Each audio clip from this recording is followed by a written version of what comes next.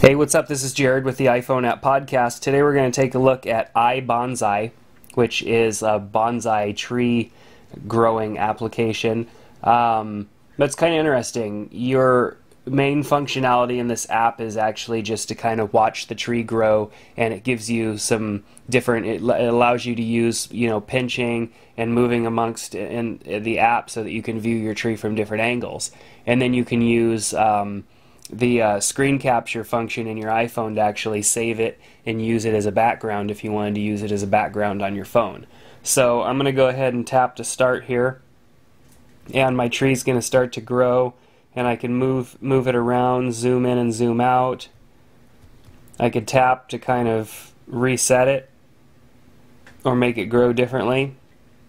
So after about 30 seconds, they say the tree should be, fully grown, and then you could shake your phone and it'll actually knock the trees off, or the leaves off the tree. And then, of course, before you do that, you might want to save your tree as a background. But they say no two bonsai trees are alike.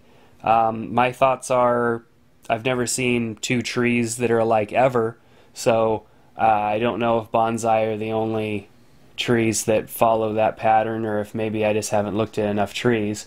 But you can see I've got my fully grown tree here, which I can zoom around and view from all angles, which is kind of neat.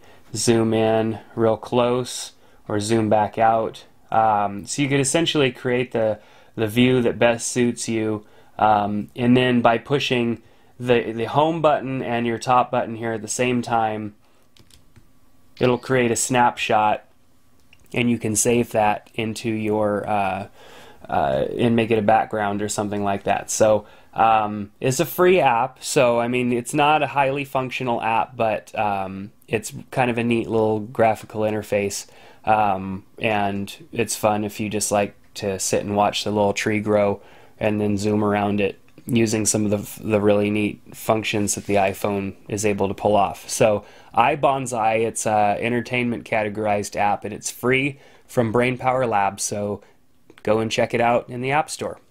Till next time, this is Jared with the iPhone App Podcast.